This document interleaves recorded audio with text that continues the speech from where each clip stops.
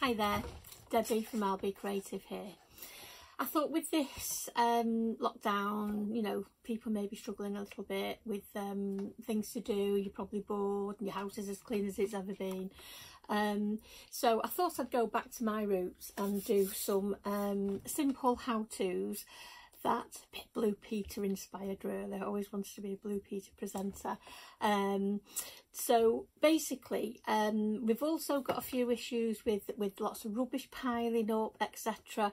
Now, personally, I get my milk delivered in glass bottles, which is fabulous, from the Fabulous Cool brothers. But I do have some plastic bottles here, and I thought rather than just bin them, you know, you can make something out of them. If you've got children, it's great to do with them.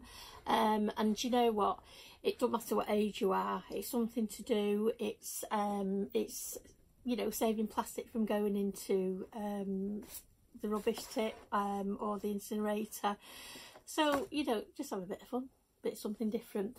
So basically I'm going to show you how to make a little shovel, which can be used for anything.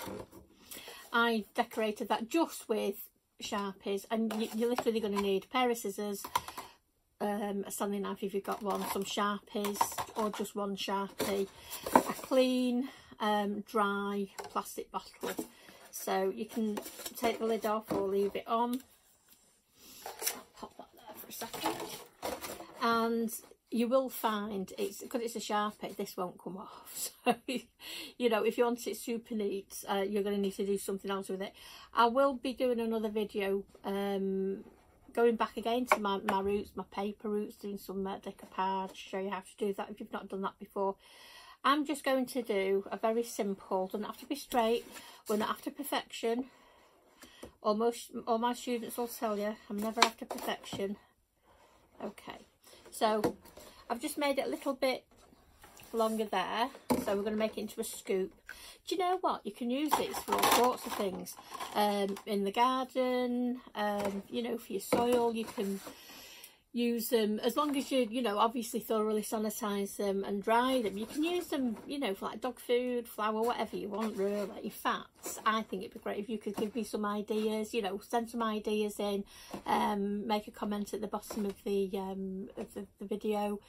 And I'd love to see photos, you know, on my Facebook page of what you get up to, because you can guarantee you are going to come up with some amazing ideas. You've got lots of time to think things up, so come on, let's get those creative juices going. Now, I would generally use a blade for this, but I'm trying to do things with things that people have lightly got in the house, and not everybody's got a standing knife or, you know, to hand. And the easiest way to do this, but you need to do it safely, is just snip. There we go. And once you're in and you're keeping away from your hand, you don't want to be going into your hand. Once you've actually got a hole in there, just trim round. Go as neat as you can. There's no rush, we've got loads of time. Obviously it's like watching paint dry or somebody cut a plastic bottle if you're watching me do it neat. So I'll just go fairly quickly, just so that you've got the idea, haven't you? I mean, this bit's not rocket science, just take your time. Okay, now what you can do, this now is reminding me of that video that, you know, there's a fabulous one on Facebook the other day where a woman was doing what was it, how to make a mask, and it was so bad, but it was so brilliant. I think this is going to go that direction very soon. Now what you can do is just trim, make it nice and neat, make sure there are no sharp corners on it. Like I say, if you take your time in the first instance, you won't have to do this, so you won't have these little bits of plastic that you've then got to dispose of. But that said, you know, that amount of plastic rather than the full bottle is better to be getting rid of, isn't it? So we've got this little bit here, so I'm going to trim this off.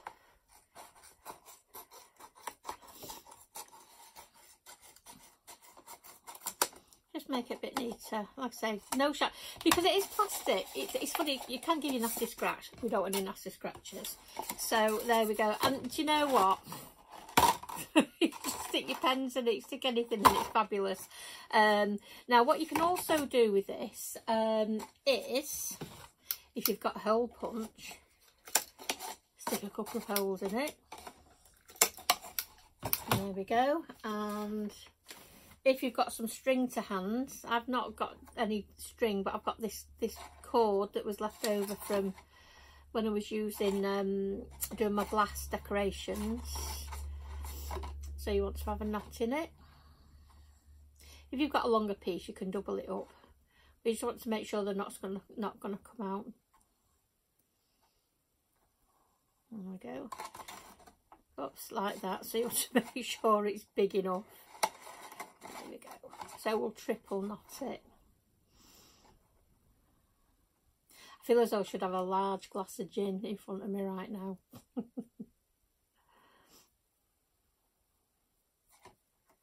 There we go.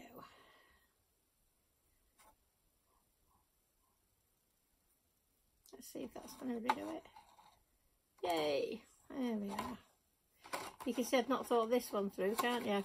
Right, come on, several knots on this one.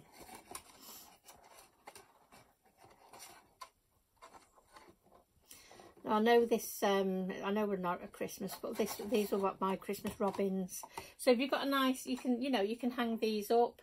And actually, what's good about these, you could do several of them, and you can poke some holes in the bottom. You can seed up, put some seeds in them and get some veggies on the go, whatever. So it's something else to do with the base. And then you've got your little shovel, little scoop. It's fabulous. And in true Blue Peter style, here is one I did earlier.